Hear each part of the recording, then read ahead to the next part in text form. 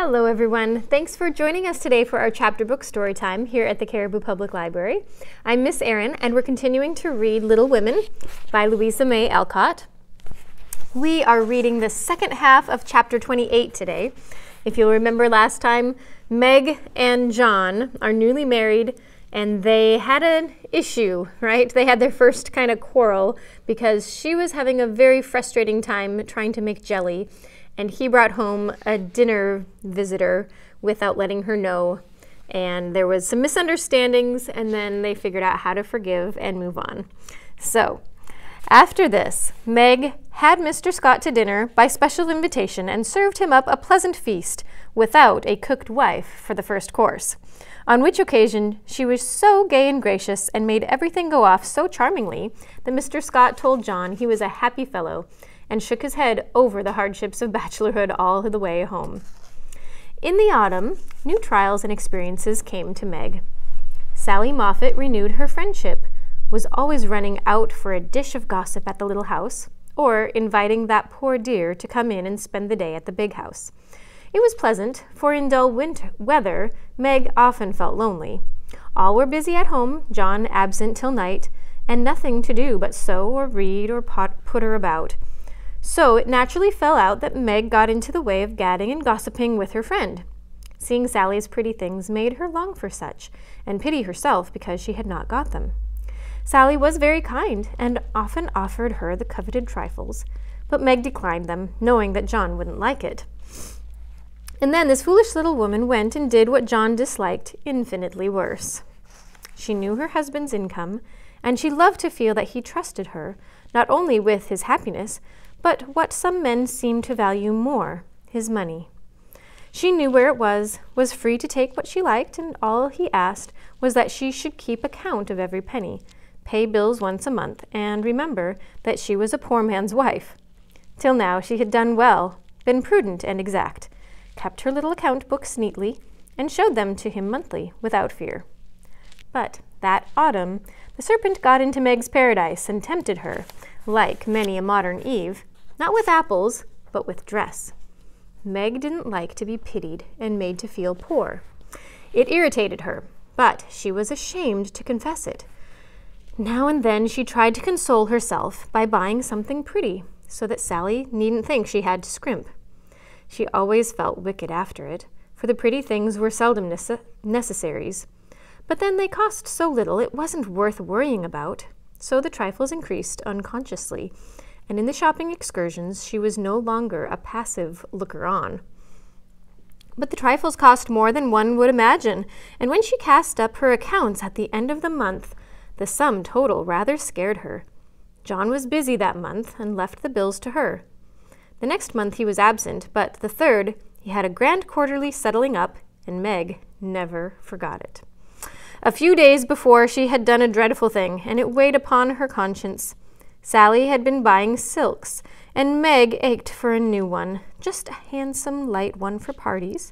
Her black silk was so common, and thin things for evening wear were only proper for girls. Aunt March usually gave the sisters a present of $25 apiece. At New Year's, that was only a month to wait, and here was a lovely violet silk going at a bargain, and she had the money, if only she dared to take it.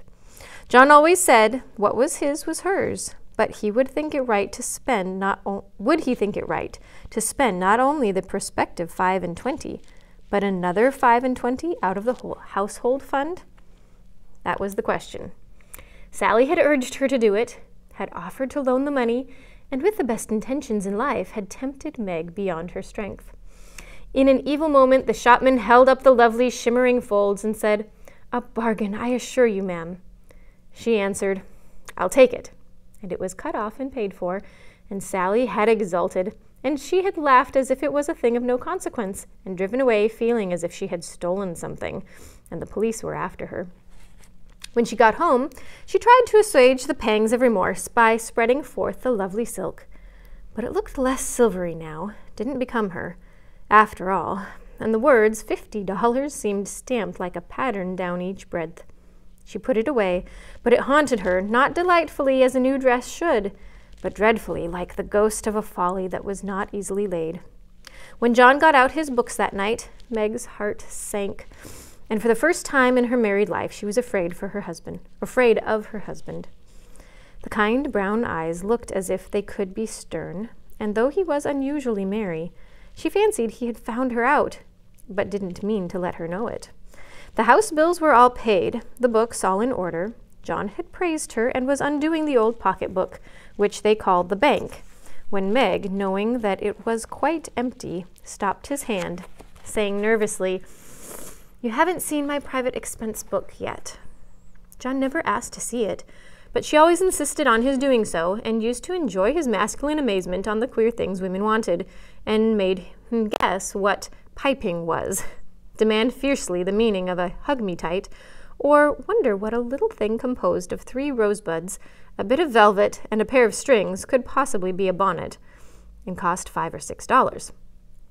That night, he looked as if he would like the fun of quizzing her figures, and pretending to be horrified at her extravagance, as he often did, being particularly proud of his prudent wife. The little book was brought slowly out, and laid down before him. Meg got behind his chair under pretense of smoothing the wrinkles out of his tired forehead, and standing there, she said, with her panic increasing with every word, "John, dear, I'm ashamed to show you my book, for I've really been dreadfully extravagant lately. I go about so much I must have things, you know, and Sally advised my getting it, so I did. My New Year's money will partly pay for it, but I was sorry after I'd done it, for I knew you'd think it wrong of me." John laughed and drew her round beside him, saying good-humoredly, "Don't go and hide. I won't beat you if you have got a pair of killing boots. I'm rather proud of my wife's feet, and don't mind if she does pay $8 or $9 for her boots, if they are good ones." That had been one of her last trifles, and John's eyes had fallen on it as he spoke. "Oh, what will he say when he comes to that awful $50, thought Meg with a shiver. "It's worse than boots. It's a silk dress," she said, with the calmness of desperation, for she wanted the worst over. "Well, dear, what is the demmed total, as Mr. Malatini says?" That didn't sound like John, and she knew he was looking up at her with the straightforward look that she had always been ready to meet and answer with one as frank, until now. She turned the page and her head at the same time, pointing to the sum which would have been paid enough, which would have been bad enough without the 50, but which was appalling to her with that added. For a minute the room was very still, and John said slowly, but she could feel it cost him an effort to express no displeasure, "Well, I don't know that 50 is much for a dress, and with all the furbelows and quinny dingles you'll have to finish it off these days." "It isn't made or trimmed," sighed Meg faintly, for a sudden recollection of the cost still to be incurred quite overwhelmed her, because she was going to make the dress, right? It was just the fabric. 25 yards of silk seems a good deal to cover one small woman, but I've no doubt my wife will look as fine as Ned Moffat's when she gets it on," said John dryly. "I know you're angry, John, but I can't help it. I don't mean to waste your money. I didn't think of these little things would count up so, and I can't resist them when I see Sally buying all she wants and pitying me because I don't. I try to be contented, but it is hard, and I'm tired of being poor." These last words were spoken so low that she thought he did not hear them, but he did, and they wounded him deeply, for he had denied himself many pleasures for Meg's sake. She could have bitten her tongue out the minute she had said it, for John pushed the books away and got up, saying, with a little quiver in his voice, "I was afraid of this. I do my best, Meg."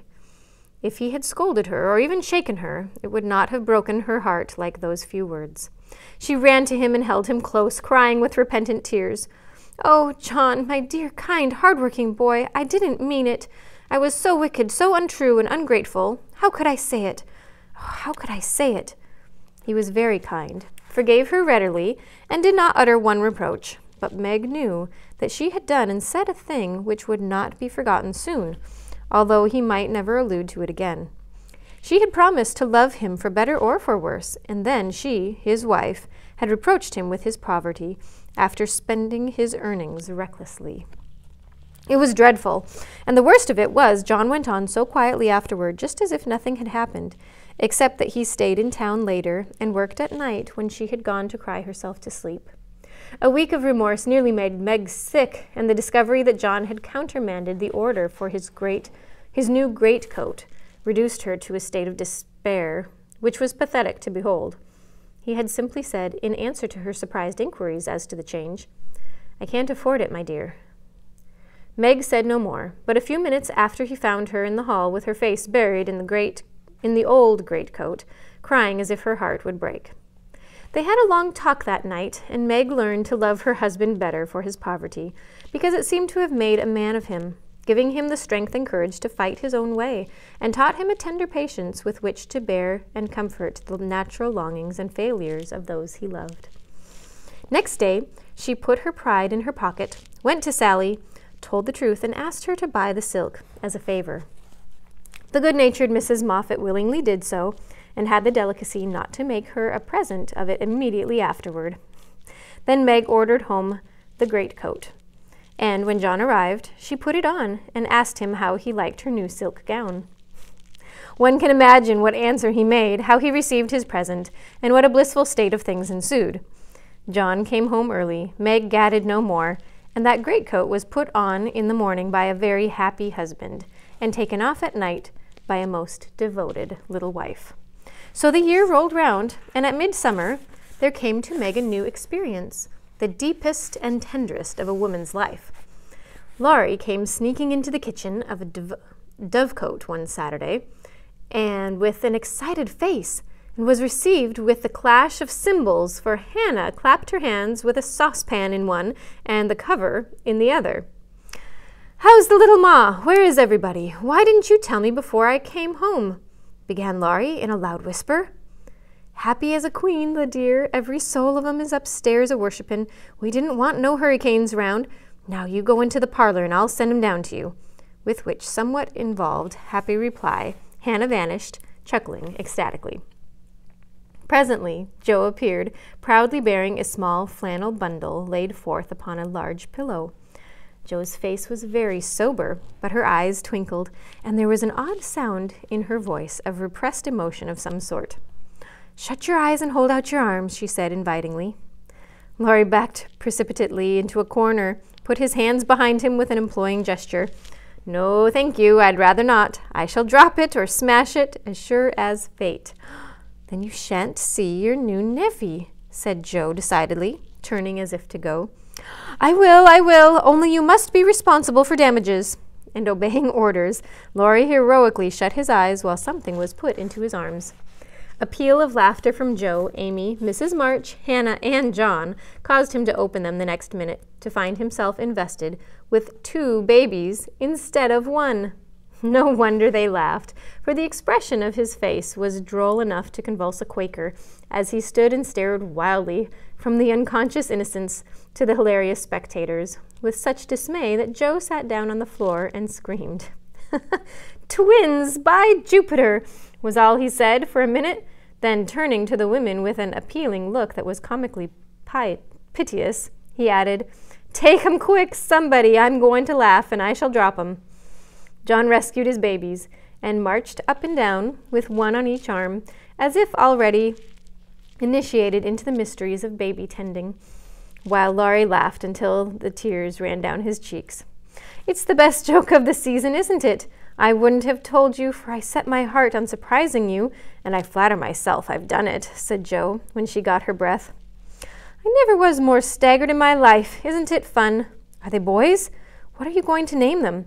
Let's have another look. Hold me up, Joe, for upon my life it's one too many for me," returned Laurie, regarding the infants with the air of a big, benevolent Newfoundland looking at a pair of infantile kittens. "Boy and girl, aren't they beauties?" said the proud papa, beaming down upon the little red squirmers as if they were unfledged angels. "Most remarkable children I ever saw. Which is which?" said Laurie, bent like a well-sweep to examine the prodigies. Amy put a blue ribbon on the boy and a pink on the girl. French fashion, so you can always tell. Besides, one has blue eyes and one brown. "Kiss him, Uncle Teddy," said the wicked Joe. I'm afraid they mightn't like it, began Laurie, with unusual timidity in such manners.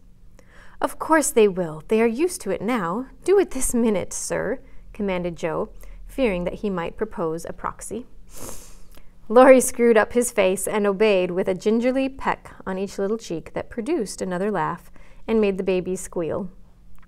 There, I knew they didn't like it. That's the boy. See him kick?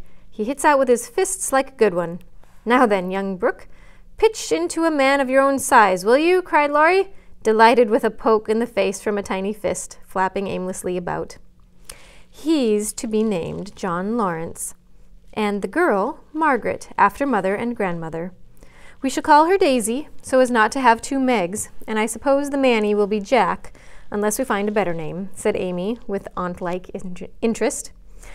Name him Demi-John, and call him Demi for short, said Laurie. Daisy and Demi. Just the thing. I knew Teddy would do it, cried Jo, clapping her hands.